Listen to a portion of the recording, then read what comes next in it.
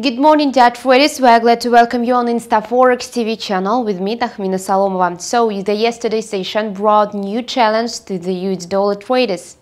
The greenback stopped weakening on Tuesday, reflecting investors' readiness to resume dollar purchases. Yesterday, the US dollar index stood near 97.40 levels.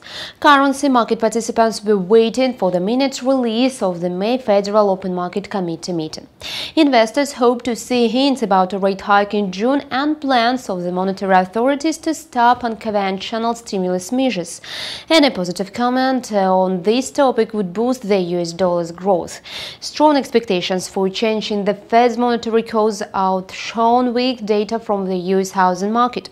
In March, the US existing home sales hit the highest figure in 5 years, but in April, sales activity decreased.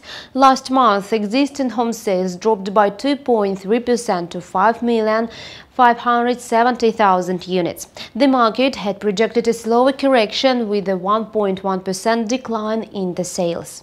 Stay tuned to ИнстаФорекс TV to find out how traders reacted to the latest FOMC meeting minutes. Goodbye.